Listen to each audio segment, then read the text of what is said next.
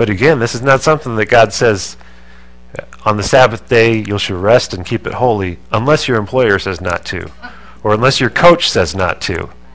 It's straight up clear in this book that we're supposed to rest every seventh day, because God did it, and he said, I want you to rest, and I want you to keep it holy. So those of us who don't necessarily have jobs, those of us who are doing a good job at just resting and taking a break and not completing a bunch of tasks that we have left to do, are we keeping it holy? I mean, we come in here and we act nice for a while, but when you go back home, is the rest of the day holy? Do you honor God with at least one day out of the week? We're into God's top 5 now. All right, getting into number 8. Back to the scripture again. You must not misuse the name of the Lord your God, for the Lord will not hold anyone guiltless who misuses his name. Question number 8, do you ever use God's name in a non-holy manner? Ouch. I mean, it's bad enough I hear, on Sunday mornings, oh my God, I swear to God. That's taking the most holy name that there ever was and turning it into common phraseology. And we just bounce it around and misuse it all the time, and we don't even think about it. It just kind of slips through. And even worse, we take God's name and turn it into a curse. I can't think of anything that I haven't heard somebody ask God to damn. And I have this belief that many of the things that are messed up in this country is because someone has asked God to curse it to hell. The word damn means to curse to hell. If you put God's name before it, it becomes a prayer. How many things have we cursed to hell in God's name? Not even thinking it, and turning God's name into a curse word. Or Jesus Christ. How many times have you heard that as a curse word, his name alone? It's not good. And if you don't use it yourself, that's good, but do you allow it to go on around you? If somebody says that kind of word, I heard it last night at a family gathering, and I was on the other side of the room, I didn't think of it, but how many times do we say, excuse me, could you not use that language around me? Or almost even easier, but worse than that, is how many times do we let it into our home as entertainment? TV shows and movies are riddled with abuse of God's name. Do we change the channel? Do we turn it off? Do we get up and walk out of the theater? Do we throw the book away that has that in it?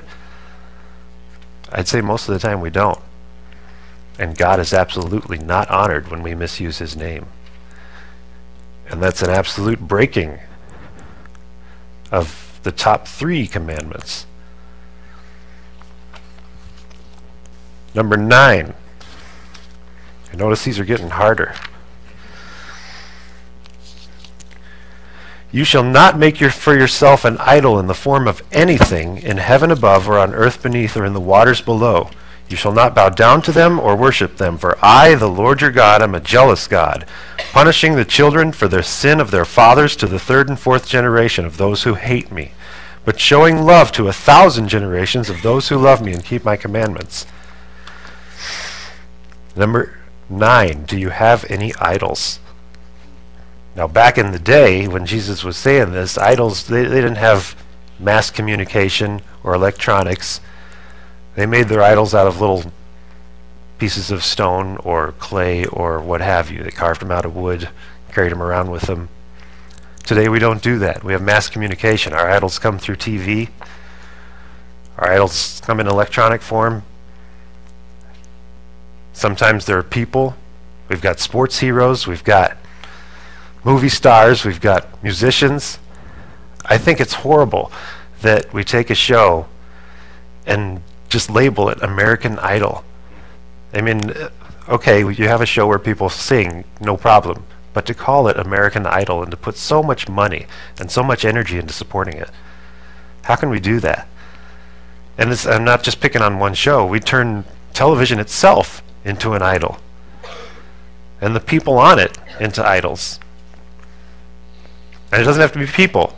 We can, our iPods, our cell phones, our computers, our cars, our lawns. I think a pretty good test for what we idolize in this world comes from time and attention. I think if you measure how much time you give to God. Reading the Word, praying, worshiping, singing.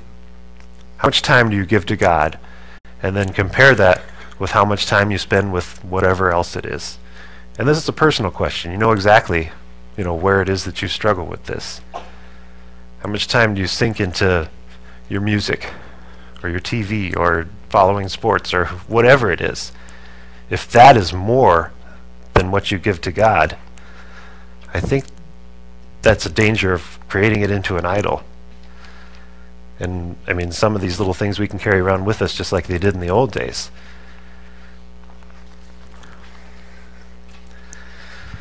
So why do we do all that? How can we all raised our hands and said we love Jesus. How can we say we love Jesus and turn our backs on him like that? Well, the reason that we do it is because we make ourselves God. We become the rulers of our life.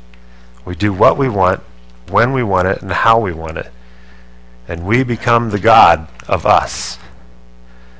Which leads us to question number 10. And back to the scripture. I am the Lord your God. You shall have no other gods before me. Do you worship any gods besides the one true God? Now, normally somebody asks the question, of course, we worship God. We don't have the old gods like they used to, like Baal and Molech or Thor and Ra and all these foreign gods. We've gotten rid of that and turned ourselves into God. And worship ourselves and take care of ourselves, and whatever it is that makes us happy is what we want to do. And we've completely ignored the law that God has given us. There are so many others. I mean, these are just the top 10. I mean, if you think about it, you're not supposed to have sex before you get married. You're supposed to pay your taxes. You're not supposed to gossip. I mean, simple things that are the law of God. So thinking of those questions that we ask so often in this church, who is your Lord and Savior?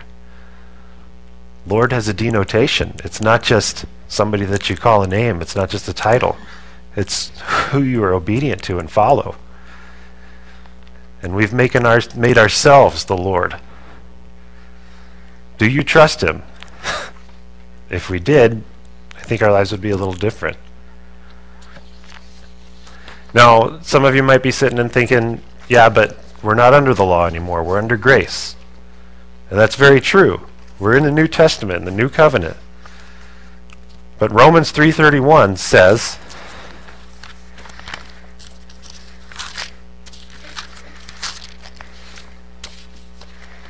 well then, if we emphasize faith, does this mean that we can forget about the law? Of course not. In fact, only when we have faith do we truly fulfill the law.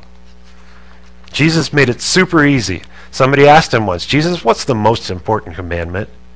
The thing that we need to follow the most? If you'd put it on the top of all the laws, which would you pick? And he said, you shall love the Lord your God with all your heart, with all your soul, with all your mind, and with all your strength. With everything you are, you're to love God. And he said, and the second one is just as important. You should love your neighbor just like yourself. Okay, so if we can get rid of those 10 commandments and replace it with that sounds easy, right? Love God. All right, we love God. Or do we? We've all admitted we're liars, we're thieves, we're adulterers, we're murderers. We dishonor our parents, we ignore the Sabbath, we misuse God's name, and we worship ourselves. Is that loving God? That's kind of like saying to your spouse, sweetheart, I love you so much, but I'm going to go sleep with the neighbor now. Or your family, kids, I'm so glad I have you, you're so wonderful, but I'm not going to feed you ever again. Or think of your parents. Parents, I'm so glad you raised me. Thank you for everything. I'm never going to talk to you ever again. That's not love. Or our neighbors. Okay, let's think about our neighbors. We're all neighbors. We love each other. We get along.